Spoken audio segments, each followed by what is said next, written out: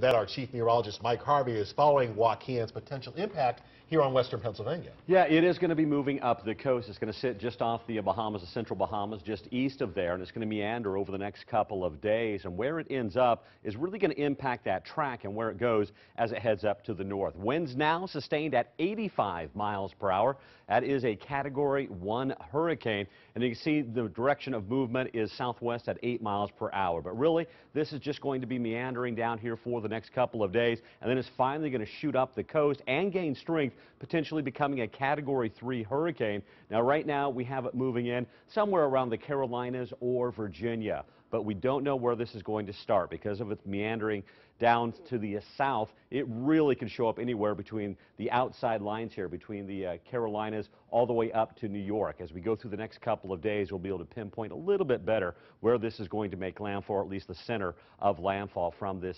hurricane. But it does look like it is going to be a hurricane, and it does look like it is going to be moving inland towards the U.S. Now, I wanted to show you what we call the spaghetti models. Most of the models that we're using show this tracking inland closer to the Carolinas. So I wouldn't be surprised if this took that route a little bit closer down south, moving inland. And we could see some showers out of this, but I don't think we could see too much in the way of severe weather out of this. As we take a look at what's happening right now, we are seeing clouds that are over the area. As we look outside, 62 degrees, dew point at 55 degrees, winds are north at 10 miles per hour, keeping those temperatures down. As we take a look at our map, you can see that high pressure is up to our north, and that is carving out some sunshine up in the Great Lakes. And that's going to try to send some sunshine down towards Pittsburgh, likely will northwest of the area. But down south, low pressure is going to pump up some moisture, and that's going to keep some clouds in the area as we head through the day on Thursday. More of that moisture is going to pump up as we head into Friday, so expect mostly cloudy skies on Friday,